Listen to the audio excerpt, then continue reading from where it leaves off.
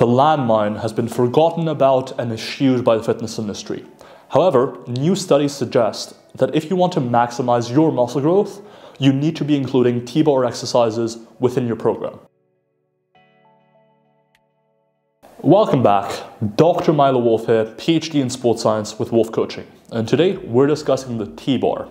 The T-bar, or landmine, has long been forgotten about by the fitness industry, and to be honest, for some pretty good reasons. First, the T-bar can be pretty difficult to set up. Think about an incline press, where you're just sort of kneeling down and pressing the bar up, or a goblet squat. These exercises can be pretty hard to set up. Getting the bar into position with a relatively heavier load can just be kind of a pain in the ass, as compared to just doing an incline press or doing a regular goblet squat instead. Secondly, and this only applies for the giga chads and super strong gals watching this video, and I know that's pretty much everyone watching, let's be honest, but it can be a little bit difficult in terms of loadability. There's only so much weight you can put on a T-bar before you run out of space. This is much less of a concern with certain barbells than others, and it's only really a concern for people who are pretty strong, but it does limit how much load you can use with the exercises. Third, for a long time, the T-bar was avoided due to limited range of motion, right? When you're doing a T-bar row, for example, the plates will hit your stomach far earlier than the barbell would hit your stomach during, for example, a barbell row. And so you're getting less range of motion at the top of that rep. Finally, compared to like a machine that's super smooth, or traditional exercises like free weight exercises like the dumbbell row or the barbell row, T-bar rows have a kind of weird resistance curve, where at the bottom it's hardest when the barbell is kind of parallel to the ground, and then as the barbell lifts and lifts and lifts until finally it's at 90 degrees, it gets easier and easier. What's recently changed that somehow now makes the T-bar a better choice for muscle growth? There's been some new studies that suggest the T-bar might actually be a good option. First, there has been some data over the past couple decades, around 25 studies, comparing more shortened training to more lengthened training. This is actually the topic of my PhD, so let me break it down for you a little bit. When you're training a muscle group, one of the choices you have to make is what position you're going to train it in, right? You could train it for a full range of motion, getting the muscle fully lengthened during a bicep curl, for example, going all the way to the bottom, and fully shortened, getting a peak contraction and a squeeze. Across 25 studies in the past couple decades, it seems like that lengthened position is really important for hypertrophy. And so, as I mentioned earlier, a T-bar does two things.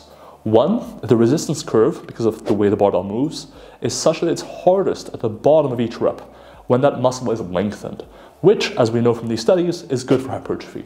Second, for certain exercises, like the T-bar row, it actually limits the range of motion intrinsically by having a mechanical stop to the range of motion in that shortened position. And so one thing that's come out of the research is that when you compare lengthened partials, or doing partial range of motion repetitions in that lengthened range, those might actually be better for hypertrophy than a full range of motion. There's about 5 studies there. When you're doing a T-bar row, it is functionally a lengthened partial, because you can't quite shorten the muscles as much as you want, because the plates simply hit your torso before you get a full range of motion. And so the T-bar might actually have two components, the resistance curve and the range of motion, that in light of new evidence make it a better choice for hypertrophy than we previously thought, and in fact, even better than some barbell exercises. Indeed, by comparison, at this point, I would say the T-bar row is a better choice for back hypertrophy than the barbell row. And that's a pretty hot take, because recently the fitness industry has forgotten about the T-bar row as an exercise. There's been a lot of credibility given to the barbell row as a means to develop back density and other things, I guess. But the T-bar row has been forgotten about. And personally, based on these two factors, I think the T-bar row is a better option than the barbell row. Likewise, you could argue that the landmine lateral raise is better than a dumbbell lateral raise, for the same reason. The resistance curve is simply more favorable in light of the lengthened position being pretty important for hypertrophy. The same goes for a goblet squat or a lunge performed with a landmine or a T-bar versus a dumbbell. Simply on account of the resistance curve involved, it may be better for hypertrophy. Another benefit of the T-bar is that it's a very cool piece of equipment for home gym lifters.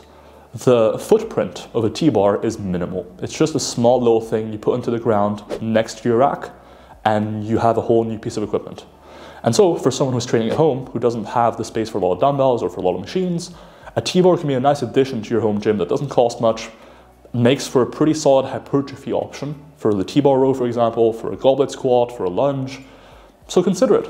Now that I've sung the praises of T-bar rows to no end, let me give you a few caveats to why it might not be as good as I might have just made out, or just some limitations. First, it's actually kind of hard to set up. If you want to hit your upper chest, for example, do a kneeling T-bar press, right, or a landmine press, you would need to get the weight into position first and then sit down or find some sort of way to get into position. So either you're not going to be able to do it with very heavy weights for low reps, or it's simply going to be awkward to get into position and a bit challenging as compared to like a barbell incline press, or even a dumbbell incline press, or a machine incline press. Those are simply a lot easier to get started with. Secondly, again, the fitness industry had issued this movement a little bit for a reason. It is not perfectly loadable. Compared to a barbell exercise or many machines or even dumbbells, you simply can't load it as heavily as dumbbells or barbells. You could simply do higher reps to circumvent this issue, but also for a lot of people, for a lot of exercises that might not use as heavy of a load, like the incline press or the kneeling landmine press, this might not even be an issue. Finally, while I'm saying that T-bar exercises are potentially superior to barbell exercises on account of the resistance curve, of the lengthened partial, right? Like there's a mechanical stop when you row that barbell. This is relatively speculative. While the evidence is pretty convincing at this point that the lengthened position is super important, we haven't actually directly compared the T-bar row, for example, to a barbell row and measured back growth. My two favorite exercises on the T-bar for hypertrophy would probably have to be a T-bar row. As I mentioned, limits the range of motion in a shortened position and has a lengthened biased resistance curve, and the incline press, or the kneeling landmine press. Hits the upper chest pretty effectively, and does so with a lengthened biased resistance curve. So those two would probably be my go-to. That's the video. Let me give you a few quick takeaways. First, if you're training for hypertrophy, consider the T-bar. It's been long forgotten about, but it might have some benefits for muscle growth over the barbell. The T-bar in general is pretty slept on, especially within a home gym. It's got a really small footprint and offers you a lot of options as far as other exercises go that you wouldn't get with just a barbell and plates. Finally, the T-bar might be impractical for certain movements or certain things. So just keep that in mind, give it a shot, but certain exercises might not be ideal.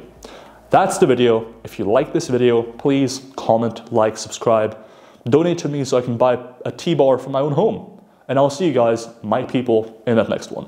Peace. Welcome back. Now real Dr. Milo Wolf here. Well, fuck, let me restart the video because I need to fucking change hoodies because the fucking worries have told me to. Do a flex, full culture.